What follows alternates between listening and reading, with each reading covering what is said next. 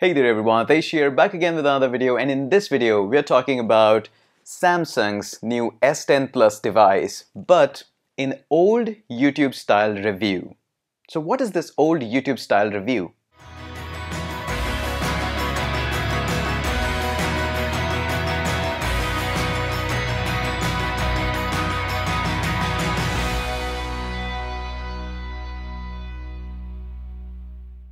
Now before we talk about the Samsung S10 device, I know you have watched too many videos online about these reviews, unboxing and everything. But let's step back before going into the review process of this. Now what is the first thing that came to your mind? Obviously, the obvious situation was, hey, Hitesh is getting sponsored by Samsung. Samsung probably has sent a phone to him, or probably he's getting some association with the Samsung. Is it a paid review? Is it a biased review? And these questions are totally okay. You have full right to have these questions. The world of internet and these mobile devices are moving towards such a situation that now whenever there is a review, there is a thought behind our back that, hey, is it sponsored, is it biased, how is associated with that company and all these stuffs. Now this is not something which everybody appreciate on YouTube, but now it's the how the YouTube is shaping up. Now I used to love the reviews which were made not in such high quality but actually were pure and honest. Let me give you an example. The very first purchase decision that I made based totally on YouTube was of this device here, this boom arm. This particular boom arm. The review of that product was not polished at all. It was not high-end camera quality, shot with Red or Canon 80D and all these amazing cameras. No, it was not like that. It was handheld video by some camera. He didn't even mention that. But his words were totally honest because he bought this gadget with his own money and he was a voice artist. He said that I'm planning to use this device for next 2 years or 3 years, however it is. And I felt so good about it after using it for 2-3 months that definitely if it breaks up, I'm gonna buy the same device again. This is the thing that I love about YouTube, that anybody can come up on the channel and can say words about any product that he has bought and he's using every single day. I prefer those kinds of reviews where people actually buy some devices and then plan to use them for next 1 year or 2 years, because they have to spend their life, 2 years of their life with that particular device. Whatever they're gonna say, it means a lot. But things are changing now. Now YouTubers get these devices and all of that from companies.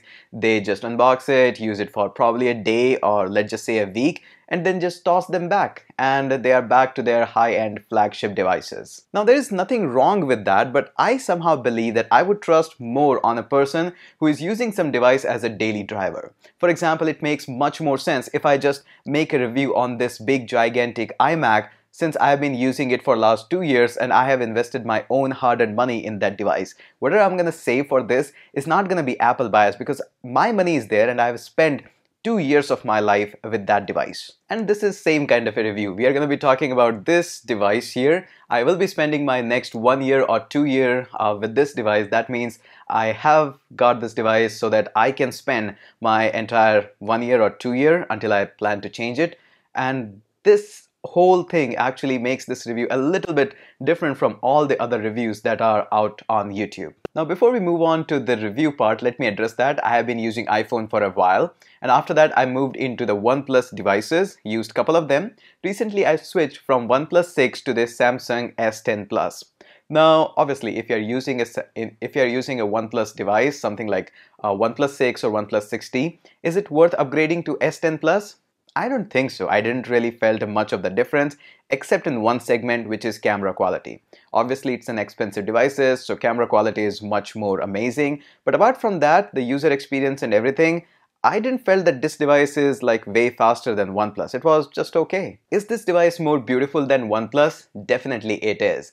I absolutely hated that notch in my OnePlus 6 device, and definitely this camera cutout thing is far more better as compared to any other device, including the iPhone, the bigger one, the uglier one. This device is so beautiful outside and equally ugly inside. Yeah, it is much more uglier than what you imagine inside.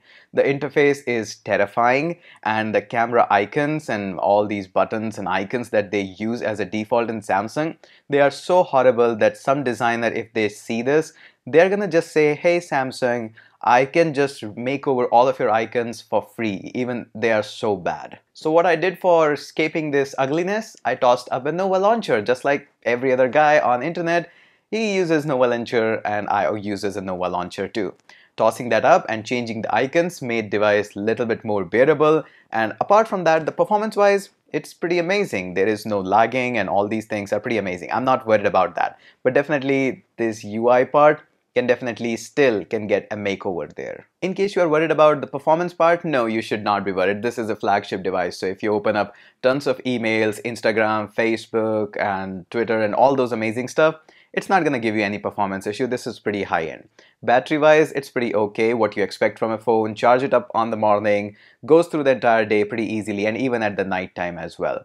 The wireless charging is pretty amazing, but definitely slow. In case you are worried about the fingerprint sensor, it is slow. And coming up from OnePlus devices, it seems really slow because the OnePlus one is ridiculously fast. So after putting the Nova launcher, the two things that I absolutely love about this particular device is first is these amazing wallpapers, and you can see that there is so much creativity in these wallpapers because of these hole punch, and even the single camera one is like way more wallpapers are available as compared to this one.